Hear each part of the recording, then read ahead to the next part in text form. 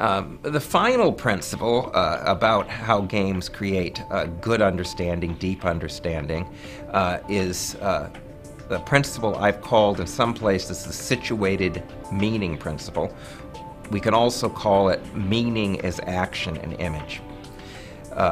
Now, in schools, most of the time, what you are given are words. You're given a lecture or you're given textbooks. But how do words, or any symbol, how do they get meaning?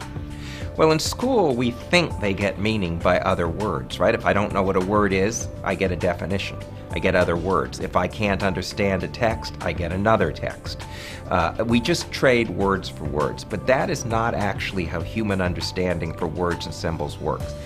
People really only understand a word or symbol when they can associate an image or an action or a goal or an experience they've had.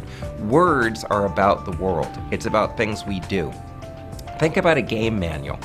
What gives the words in a game manual meaning? It's the images, actions, and experiences you're having in the game.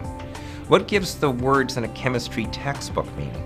It's the actions, practice, activities, and goals chemists do in doing chemistry.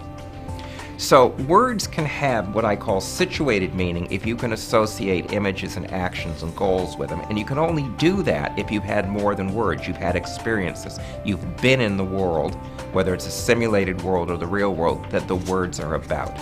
If all you can do is give the definitions, you have just verbal meanings. Verbal meanings are okay for passing paper and pencil tests, but situated meanings are the foundation of understanding and problem solving.